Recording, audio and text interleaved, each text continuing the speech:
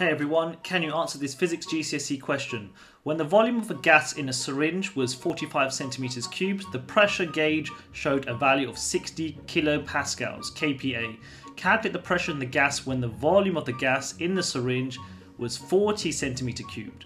Right, in order to tackle this question, we've got to use the following formula.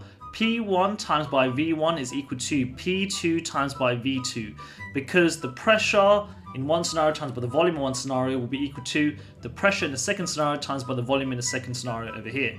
So P1 times by V1 is equal to P2 times by V2.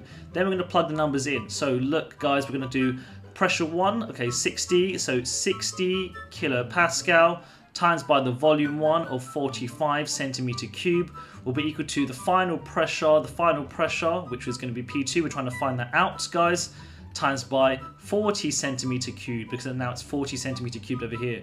Rearranging this, P2 is equal to 60 times by 45 divided by 40, and our answer is going to be, the final pressure is going to be 60 times by 45 divided by 40 is going to be 67.5 kilopascals.